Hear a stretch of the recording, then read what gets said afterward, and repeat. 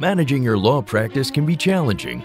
Marketing, time management, attracting clients, and all the things besides the cases that you need to do that aren't billable. Welcome to this edition of the Un-Billable Hour, the Law Practice Advisory Podcast. This is where you'll get the information you need from expert guests and host Christopher Anderson, here on Legal Talk Network.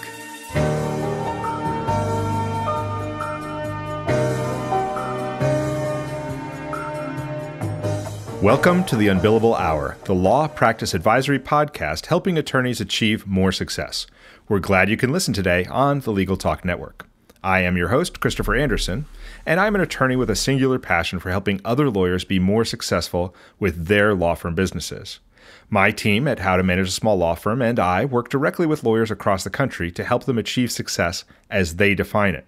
In the Un-Billable Hour each month, we explore an area important to growing revenues, giving you back more of your time, and or improving your professional satisfaction in one of the key areas of your business.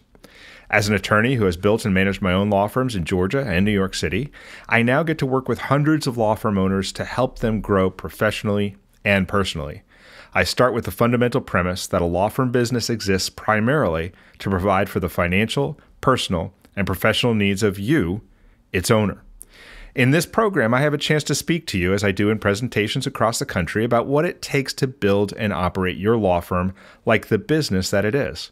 I have a chance to introduce you to a new guest each month to talk about how to make that business work for you instead of the other way around. Now, before we get started today, I do want to say a thank you to our sponsor, Answer One. Answer One is a leading virtual receptionist and answering services provider for lawyers. You can find out more by giving them a call at 800-ANSWER1 or online at www.answer1.com. And again, that's www, then .answer, then the number 1.com. Today's episode of the Un-Billable Hour is Marketing Game Plan for 2017. Being near the beginning of the new year, it is good to discuss the beginning of your business. And it all starts with marketing. Every day you don't earn new business is a day in which your business dies just a little bit. Unfortunately, many law firm owners approach marketing fairly haphazardly. The marketing vendors and providers that they talk to don't make it any easier. They ask us about what our budget is, but they rarely ask us about our goals. They don't ask why, and then we're surprised when we don't get the results that we hoped for. This is, of course, because hope is not a plan. And my guest today is Chelsey Lambert. Chelsey has worked with law firms and other businesses on understanding, building, and executing marketing plans that work. And Chelsey's going to share with us today some really important strategies to use marketing to drive your business forward. Chelsey, welcome to the Un-Billable Hour. Thank you so much for having me, Christopher. My pleasure. Now, first of all, I know my introduction of you was really, really brief. So if you wouldn't mind, just to kind of give some context, help our listeners understand how you came to work with law firms and with other businesses on marketing, what a little bit of your background is. Absolutely. So I have been in the small law firm space for over a decade now, spending 7 years with a legal technology and marketing startup creating products for law firms, such as marketing services, case management software, payment processing, and a variety of other tools. I've been speaking and writing on these topics since that time as well. I had a consulting practice following that engagement where I match-made technology and marketing with the small firms and their goals, and then also help them recruit people to run those systems. I transitioned into marketing legal technology to small firms, and then finally found my today home at How to Manage a Small Law Firm, where I serve as Vice President of Marketing, travel across the country, avidly speaking and writing on the topic. And my passion is really seeing small law firms adopt marketing practices and technology and systems and processes that help them run their businesses more efficiently and more profitably, which is the key word in that sentence, is the profitable piece. My personal belief is that marketing should serve the business, it should protect the business, and we're going to get into the why and how behind that today. Fantastic. Thank you, Chelsey. And I'll just also mention to the listeners that I've known Chelsey for years. I've encountered Chelsey on the speaking circuit, in the marketplace, speaking to and teaching to law firms, as well as other businesses, some of the things that we'll be talking about today. And I've watched lawyers take what she's taught, take the principles that she's going to be talking about today and put them to great use. So I'm really excited for our listeners and for myself to get underway. Chelsey, what I'd like to do is start with just a very basic premise, because I think lawyers and honestly, lots of small business folks think about marketing in a very narrow way, in a very monolithic way, and are surprised to learn that marketing has two main jobs, the one that everybody's familiar with, and then another one that lawyers are a little bit more reluctant to engage in. I was wondering if you might just share with us what you see as like the two main jobs of marketing. Yeah, absolutely. So marketing is commonly confused for a service or a method to make leads rain from the sky. And, bringing in tons and tons of traffic, tons and tons of people, and a successful marketing campaign is often misunderstood as one that creates like a massive line out your door. Well, It doesn't help if the massive line out your door is 90% people that have no interest in your services, don't understand what you do, or have an expectation that you're never going to be able to meet. So the job of marketing is actually, one, to bring the right quantity of the right quality of the right prospects to your door. So it is actually not just to attract the attention and to bring awareness about your law firm, but it's to filter out and make sure that the right message is being communicated to them, so that if you, let's say, do family law, you don't have 100 people standing outside or calling your office that are looking for a bankruptcy attorney. Right. Because you won't be able to help them. And then the second part is to actually protect the staff, your other clients who are happy, who are paying you, who are loyal to you and your services, who are good referral sources or potential referral sources. It's actually to protect the business, because by filtering out all of the people who are not going to be a good fit, like for example, just within our organization, my goal is to never have sales get on the phone with someone who isn't potentially a good fit as a client, and really, focusing on what that ideal is and protecting, shielding the business from anyone who doesn't fit those criteria. Because what it does is it seals away from the time that you're able to spend with clients, from the time that you're able to spend doing quality business development activities. It creates distractions and a laundry list of other issues. So one, to bring the right quantity of the right quality of the right people at the right time, and should be something that you can dial up and dial down. So, turning up the marketing when you need more and turning it down when your staff needs time to actually deliver, and then to protect the business from as many of the bad eggs as you possibly can.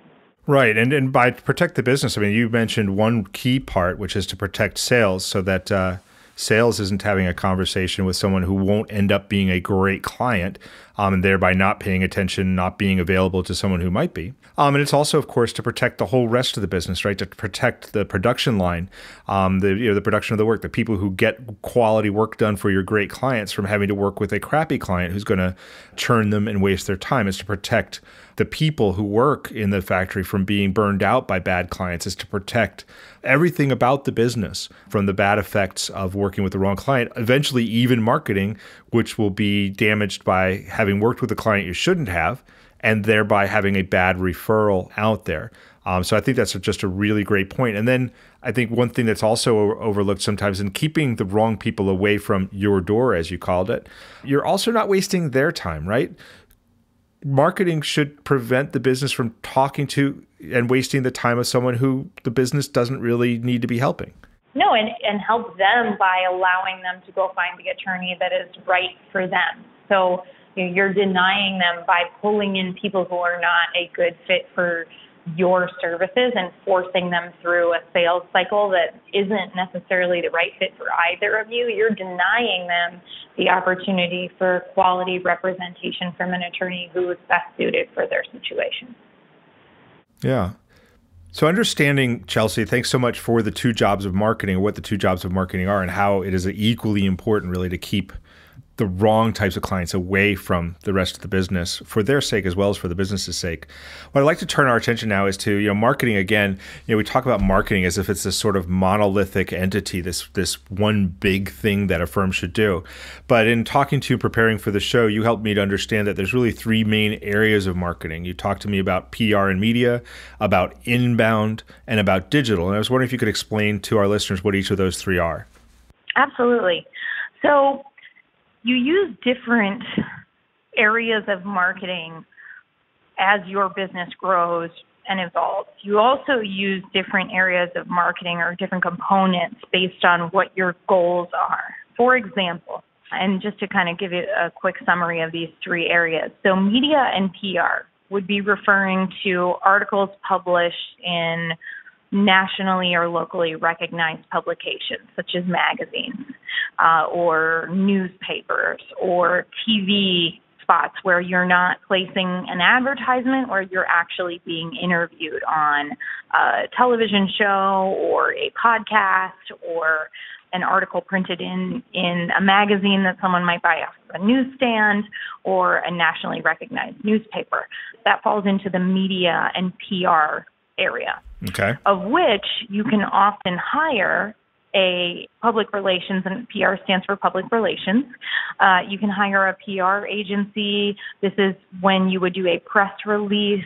And so that is one segment of marketing. And that area is typically used when you are launching a brand, when you have accomplished something such as making the Inc. 5000 list or making the Law Firm 500 list, or have had a huge achievement that happens within the firm. Anything that is essentially news falls into that category.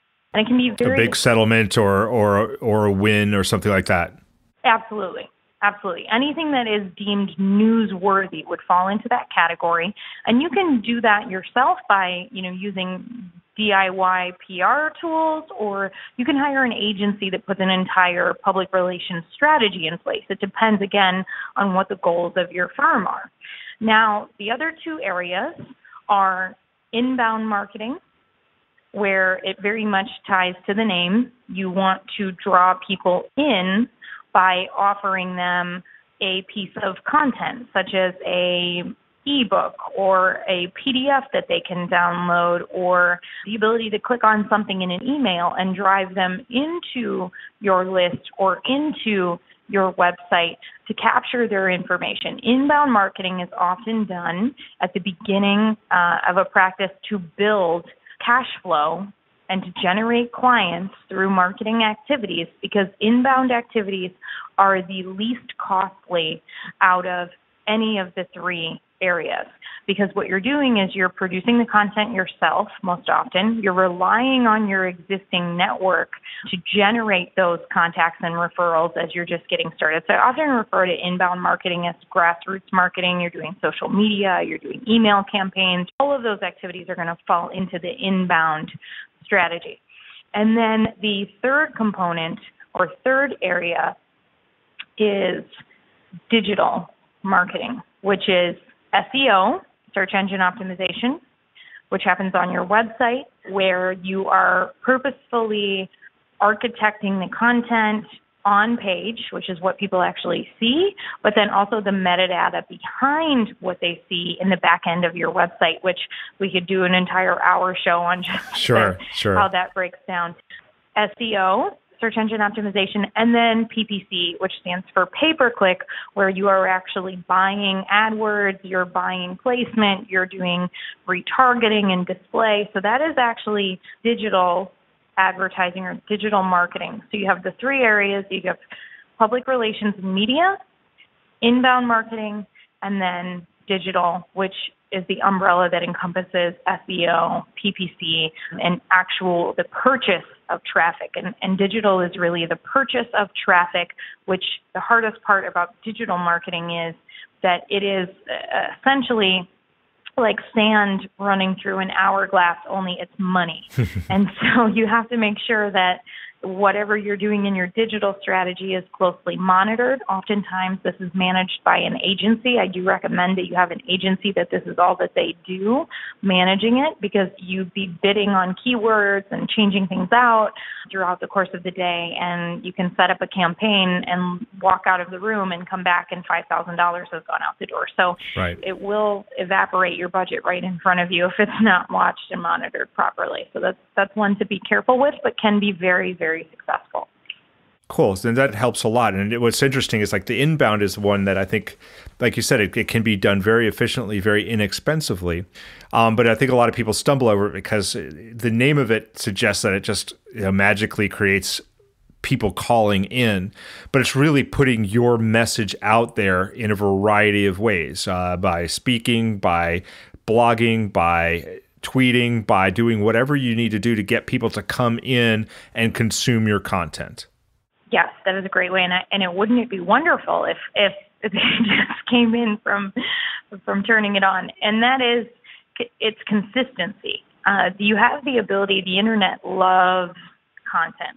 Google loves content. So, and what they want is they want to see consistently fresh ideas, fresh offers, fresh articles, fresh events, and that timeline, keeping up that timeline is one of the keys to a successful inbound strategy. So if I write a blog today and maybe spread it out on all of my social media profiles, it will decrease in the amount of traffic that it's bringing in over time, just by nature. So oftentimes people will write a blog, they'll put something out to the world, their website will get a ton of traffic, they'll get a ton of attention, but then a couple of days later, that attention has fallen off. And the key is to consistently be putting out material and sharing with your audience, which is constantly changing, constantly growing, so that the world knows that there's a consistent stream of information coming from this source, which establishes you as an expert. It establishes the specialty or the niche that your practice may focus on and draws people who are looking for that particular service to you, which is why it's so important to focus the area of law that you want to bring in clients for. Focus your content on that area. Focus the thought leadership and development and content that you're writing on that area. Because if you're writing about 6 different practice areas, you're really not making progress in any one of those. You're just kind of spinning your wheels. So the more focused that content can be, and then the more consistent of a schedule you can deliver on. And if you can't deliver on it yourself, then later on in today's session, I think we're going to get into some options on how to maintain that. The more successful your inbound campaigns will be. So focused content being number 1, and then number 2, that keeping up that consistency. Right. And it would also seem to me, just like listening to how you've explained it, that I've seen, I think people make this mistake in that they'll do the digital because it's money. They feel like they don't have to create content. They just go out and do pay-per-click, just go out and do things to get their message out there without balancing it with the inbound. But from the way you've explained it, it would seem like the best approach here would be to have a balance of good content, good inbound marketing, then supported by digital marketing that is measured and carefully managed by an agency. Absolutely. They go hand in hand. And you can drive traffic, you can buy website visitors and force them to go to your site. But what they see when they arrive, if it doesn't speak to the problem that they have, and I always kind of use this generic example, like nobody knows what Smith & Smith does. Smith & Smith could be, any type of business. It could be any area of law. And so when you are paying all of this money to drive traffic to your site, the message that they see when they get there and how they interact with what you have the ability to tell them, to educate them on, is going to determine whether or not you can nurture them into a prospect or into a potential appointment or into a potential sales call, because when they come to a site that is very general, if it doesn't speak to the situation that they're in at the moment that they decide to search out for an attorney, and I always advise the firms that I work with to put themselves in their client's shoes and to think about what was happening the day that they decided to pick up the phone and make that call, because reaching out to a lawyer is a very scary thing for a lot of people. And so when they arrive on your site, and we'll just use family law as an example or bankruptcy as an example, when they arrive on your site and they see images of a family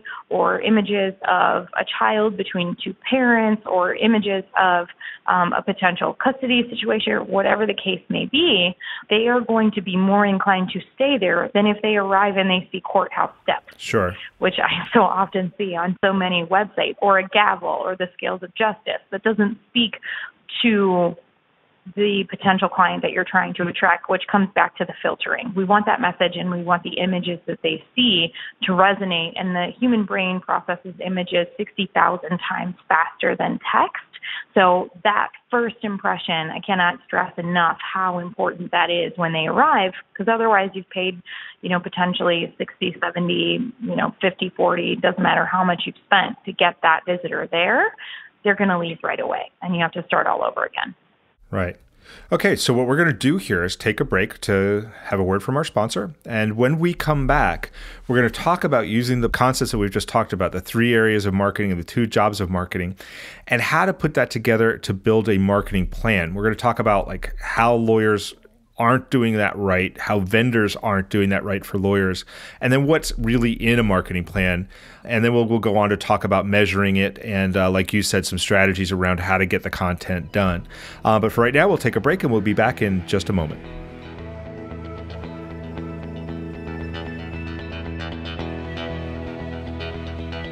Is your firm experiencing missed calls, empty voicemail boxes, and potential clients you'll never hear from again? Enter Answer One virtual receptionists. They're more than just an answering service. Answer One is available 24/7. They can even schedule appointments, respond to emails, integrate with Clio, and much more. Answer One helps make sure your clients have the experience they deserve.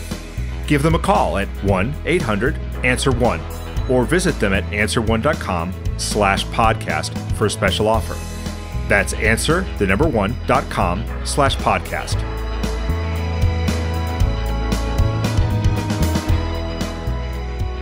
Welcome back. We're with the Un-Billable Hour and talking to our guest, Chelsey Lambert, about your marketing game plan for 2017. When we left off, we had been talking about the 2 jobs of marketing, and then also, which were to attract people to your door, and then also to make sure that you're not allowing people that the business should not be doing business with to get into the door to work with sales or to get into the factory, to protect the business from people you shouldn't be working with. We then talked about 3 main areas of marketing and how they play together, how important PR and media are, and then how inbound marketing, which is the marketing where your message is out there in the world, attracting people to consume content that you've created, plays with digital marketing like pay-per-click or like social media, where you're paying for eyeballs, and having those 2 things work together. So what we wanted to talk about now, what I wanted to have Chelsey kind of walk us through, is what it is then to put these concepts together into an effective and manageable marketing plan. Chelsey, from my experience, a lot of law firms consume marketing services. They hire agencies, they hire website designers and builders, they do social media, they pay for pay-per-click, but they don't really have an overall marketing plan. In your experience, how is it that most lawyers out there that you've seen, talked to, et cetera, conceive of their marketing plan? I call it splatter paint marketing, because it just seems like there is a point where they realize that they're halfway through a case or group of cases, and they say, oh, I need to go do some business development, or I need to do some marketing, because once these cases are done, I'm going to have a lull, or I'm going to have a cash flow issue, or something like that. And so by not having a marketing plan, one, it goes much, much farther than just marketing. I find that when a plan is not in place, they actually make business decisions that hurt the law firm. So you find yourself in a more reactive mode. So you might spend more on marketing than you should have for a certain type of campaign. You also might take a client that you're a little bit maybe in a desperate situation because of a cash flow or a business development issue, and you feel like you need to just bring clients on so that you can make it through the next quarter. And so you make more reactive decisions when you don't have a plan. That's number one. Number two, you cannot predict your marketing spend because opportunities will come along and either you don't have the marketing budget to take advantage of them. Like, for example, we're coming on the end of the year, so now is a really good time to negotiate with your marketing providers, especially maybe if you have some extra budget left over that you want to get off the books. You can take advantage of the fact that they're coming up on the end of the year. You can negotiate lower rates. And when you don't have a plan, you can't take advantage of opportunities in that way because you just have no handle on what your budget or your needs are. And then number three, they don't plan out over the course of a calendar year what the most opportunistic times are for their marketing. And this is different for different practice areas. Sure, and I'm just going to share, a couple quick examples. So for bankruptcy, first quarter, huge marketing quarter for bankruptcy firms because there are so many people out there who tax time is the only time where they might have $1,500 or $2,000 or however much it might cost to file bankruptcy laying around because they get their tax return. And so getting out in front of those people during the first quarter when they're filing their taxes and using it as an opportunity for them to offer them this fresh start and to leverage the fact that, hey, you have this, let's get this pain and this burden and this crippling force in your life out of the way during a time where you actually have the financial means to do that. That's one practice area. Another practice area would be criminal defense and DUI, where just statistically the number of offenses increase between the months of November, actually October and December, between Halloween and right after the New Year.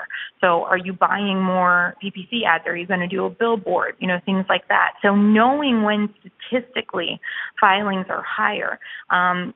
Domestic violence, family law also have cyclical times that unfortunately tie to a lot of the major holidays. Valentine's Day for family law and divorce. So as unsettling as it might be to think about those times of the year, you have to put yourself in a position where you plan to spend more marketing dollars around those events because that's where a majority of the business or the highest quality potential clients are going to come to you, during that time frame, and to plan to allocate your marketing budget, giving yourself enough leeway and time to get those campaigns ready or to have someone working on them, not on the night before or a couple of days before so that they're actually executed properly. Again, going back to not, being reactive and spending more money than you have to. And then also having a tax. So this is something that I was so pleased to see when I came to How to Manage a Small Law Firm. Not only do we teach our members to do this, but we also practice what we preach and we do it internally. So for every new client that comes on, a percentage of the fee that is collected from that client actually goes directly into the marketing budget, which allows you to, one, have marketing money without thinking about it, which is fantastic, but then two, scale your marketing budget as the business grows, because the same amount of money that got you your first round of clients is not the same amount of money that you're going to need when you're double, triple, quadruple the size. Right. So, having that plan is something that you really, as a business, can't live without. Right. And I think that's been called in some of the literature, Eric Ries and the Lean Startup calls that like a client-funded marketing, which is basically client-funded growth. You're programming growth into your business by funding marketing immediately out of revenues, which is really brilliant. So you've explained how like most lawyers kind of just do marketing as an emergency thing almost, where they hopefully see a shortfall coming and then drum up some marketing to get it done, rather than having a year-long plan that takes advantage of timing. And also, I don't think you explicitly said it with this, but it's implicit from what you said earlier, take advantage of consistency, right? Your marketing is going to be much more effective if you're consistent. And one of the conundrums that I see out there, though, is that while what you say, I've seen it, is absolutely true. A lot of the people who sell marketing services, a lot of the vendors out there who sell pay-per-click, who sell social media management, who sell being a marketing manager for your business, who sell law firm marketing services, who sell websites. While they do a great job at the things that they sell, they don't often do a whole lot to help their clients form a plan.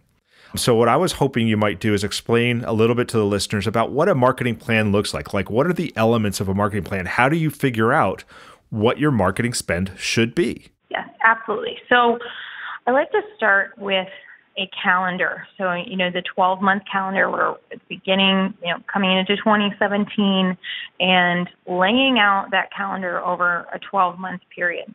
And then identifying the areas.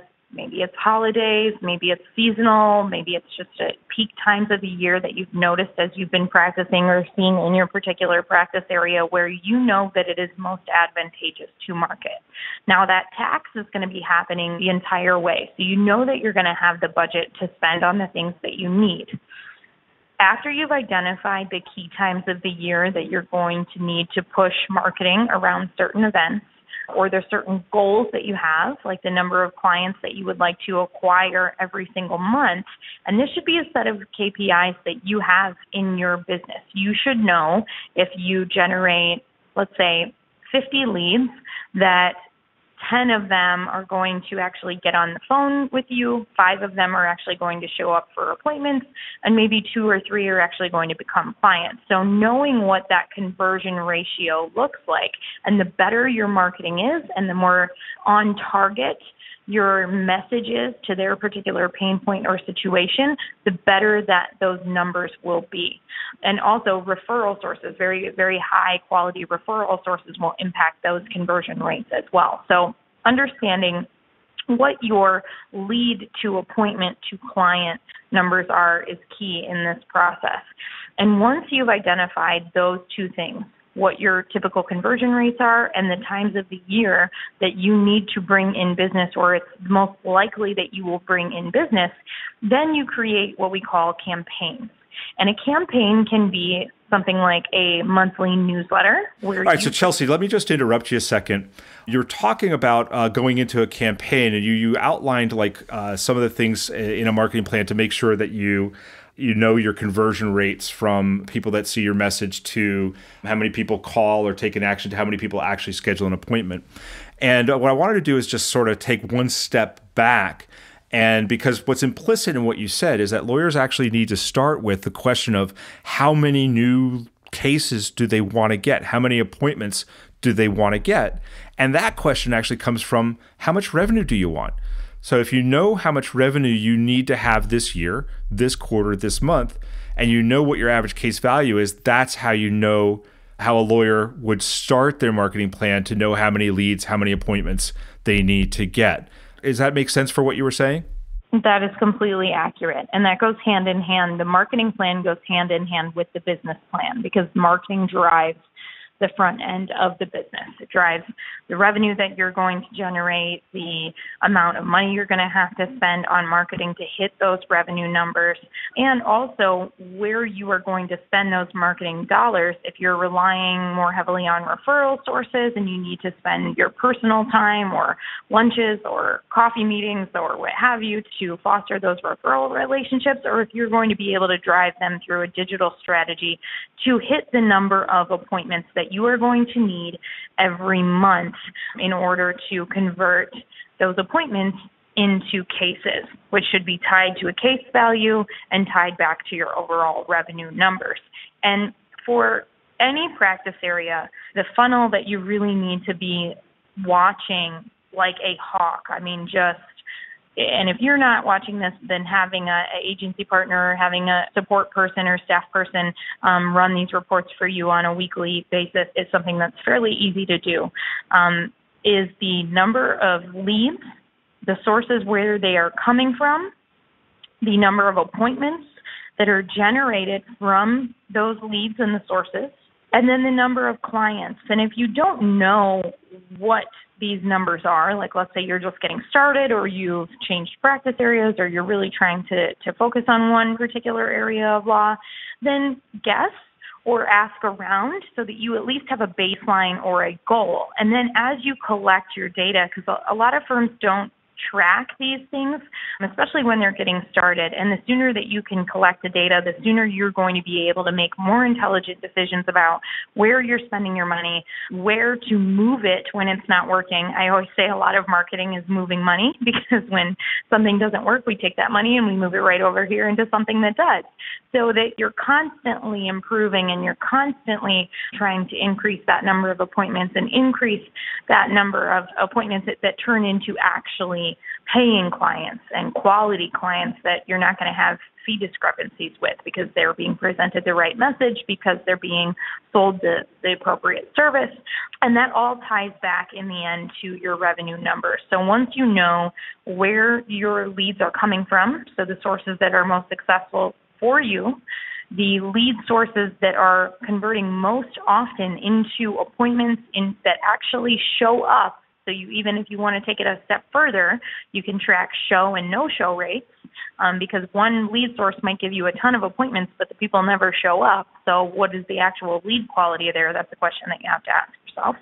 And then out of those appointments, the ones that turn into quality clients who pay. Mm-hmm. So that is the overall funnel. And once you have those numbers, those metrics in place, which in an ideal world you would be reporting on a weekly basis, at an absolute minimum, you need to be reporting on them each month, because the longer that you go without reporting, the more money that you have being spent without knowing whether or not it's working. So that is absolutely critical. And once you have an idea of those numbers, then you can actually start to build campaigns and to increase the number of leads, increase the number of appointments, and increase the number of clients that you're going to be able to convert by adding campaigns or adding marketing activities. Marketing activities and campaigns are kind of interchangeable terms. It just depends on what you're most comfortable with. But a campaign could be anything from a speaking engagement to a email newsletter or a downloadable ebook or an article that was published in a local publication or a national publication, or a blog article on your website that is tied to a form. Any of one of those examples can be called a campaign or a marketing activity. And you add more and more campaigns to increase the number of leads, increase the number of appointments to hit those revenue goals. To hit your numbers. Cool. And it sounds like, very much what you're saying is basically, whether you have a track record and you make your estimates, your hypotheses for how the marketing funnel is going to work from your track record, or whether you just make educated guesses, it sounds like you're saying you really shouldn't do anything unless you're able to measure it and compare it to what you thought was going to happen. Absolutely. If you are not measuring what you are doing from a financial and time impact, to be completely honest, because what happens if you light up a marketing campaign and all of a sudden you are booked solid with appointments and you also have to deliver too? So it's beyond just the financial spend, but there's a time component that impacts you and your entire staff, entire firm as well. So you have to at least put a guess in place. And then as you grow, as you do more marketing, your own data and real data will replace that guess. And it's interesting to see how close or how far off you are. Yeah. So we've only got a couple of minutes left, and I wanted to be sure we hit one last thing that I think the listeners would really find value in. That's when you and I were talking in preparation for the show, you emphasized to me the importance of whether you're doing blogging or speaking or other activities that create content, that you find a way to reuse the content in a variety of different means. Can you explain what that means to the listeners and how they can put that strategy to use for them in their marketing? Oh, absolutely. I have had so many conversations. This is something I'm really, really adamant about. I've had so many conversations with small firms who have gotten disheartened, especially solo practitioners who have gotten disheartened doing their own marketing because they pour themselves into a speaking engagement or into a blog post or into an article that gets published, and they spend all of this time and energy putting it together. And it goes out into the world and it's shared all over social media, and they ride this marketing high for a day, for a week or 2 weeks, and then it dissipates. the attention goes away, and they get so caught up in this initial feeling of how awesome it was when it first went out that they feel like it's over, and they get disheartened. And then they're like, well, it only lasts for a couple of weeks, so why should I spend the time to do it again? I've heard this story 100 times. And it's because what is the disconnect there is that every single time that you create something, that you deliver something, that is an asset. You are creating a library of marketing assets. So have someone, or even on your phone, record the speech that you give or the talk, and then transcribe it into an article, and then or take that blog post and post it on social media, and then schedule it again to go out another 90 days later. Because what also happens is that the audience that you have today is not the audience that you're going to have 60 days from now, 120 days from now, a year from now. That audience is going to change, it's going to evolve, it's going to grow. Also, I would remind everybody that the sheer volume of content and news that's coming at us on a daily basis, what you may have pushed out into the world the first time could have got lost in the mix of the Facebook holiday feeds, or like it seems like baby and engagement season, or whatever was going on during that time in their life or in their world. So you have to consistently reuse that content, which is great because it means you don't have to create new stuff all the time. You can take a blog post and then repurpose it in an email newsletter, or repurpose it in an email campaign. You can record a speaking engagement or get video permission to video a speaking engagement and then put it on a YouTube channel or on your website, or even link to that video in an email that you send out to your list. So every time you produce something, you are creating an asset that has value. And just to kind of tie a dollar amount to some of these things, the average value of acquiring an email address is $75.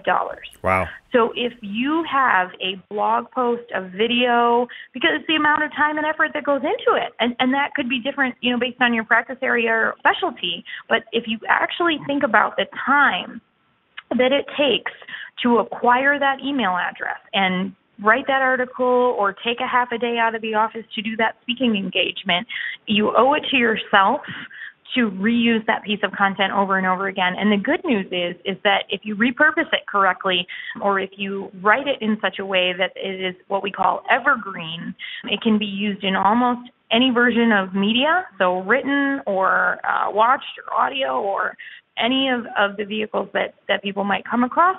But then it can live on for 2-3 years sometimes, where you're using it over and over again, not to mention the fact that now you have a library. So if an opportunity for a speaking engagement or an opportunity for a talk or an event or a publication wants you to write something for them, you've saved that article, and it's not just some link out on the internet that you can't find again. You've saved that article, and now you can quickly turn around and show how prompt and professional you are by saying, absolutely, I actually have a Dropbox folder full of articles that I've written over the last 2 years.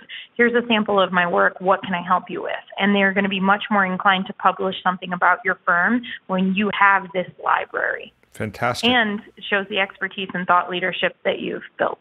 Yeah, that makes such total sense. I think it's going to be really valuable. So that wraps up this edition of the Un-Billable Hour, the Law Business Advisory Podcast. Chelsey, thank you so very much for sharing some of these insights on marketing. Really appreciate it. Would it be okay if I offered or asked you whether you could perhaps have available for our listeners a sample marketing plan and maybe some sample things that they can do, like talk about blog posts or just some sample marketing activities that they could do, have that available for them? Yeah, absolutely. I would be happy to help. Cool. And thank you so much for having me. It's my pleasure. So our guest today has been Chelsey Lambert, and you can learn more about her by emailing her at chelsey.lambert@howtomanageasmalllawfirm.com. And you can look for some of the materials that Chelsey was talking about by going to www.howtomanageasmalllawfirm.com/UBH for Un-Billable Hour. howtomanageasmalllawfirm.com/UBH. Chelsey's also available on Twitter at Chelsey Lambert and LinkedIn at /Chelsey Lambert. My name, of course, is Christopher Anderson, and I look forward to seeing you next month with another great guest as we learn more about topics that help us build the law firm business that works for you. And remember, you can subscribe to all the editions of this podcast at LegalTalkNetwork.com or on iTunes. Thanks for joining us, and we'll see you again soon. The views expressed by the participants of this program are their own and do not represent the views of, nor are they endorsed by Legal Talk Network, its officers, directors, employees, agents, representatives, shareholders, and subsidiaries. None of the content should be considered legal advice. As always, consult a lawyer. Thanks for listening to the Un-Billable Hour, the Law Practice Advisory Podcast. Join us again for the next edition, right here with Legal Talk Network.